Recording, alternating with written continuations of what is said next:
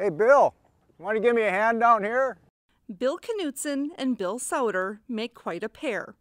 One Bill talks. Yeah, there's a lot of people out here from all over the states. And one Bill doesn't. That's all right.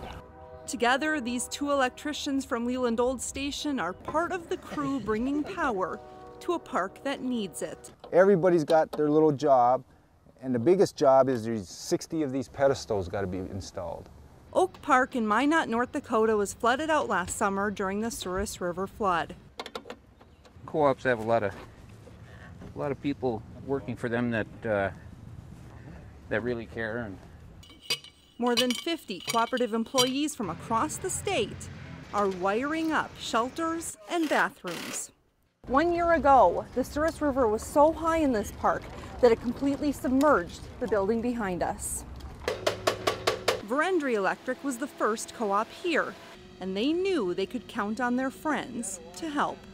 Thanks to my manager colleagues for sending their best people here.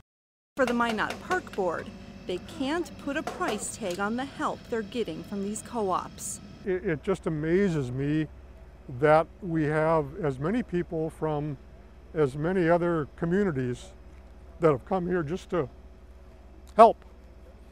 So it's fantastic.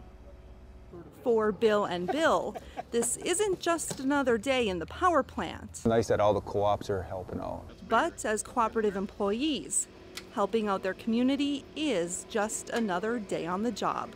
So this one's done and on to the next. Good thing to do. At Minot's Oak Park with producer Karen Will, I'm Tracy Bettenhausen.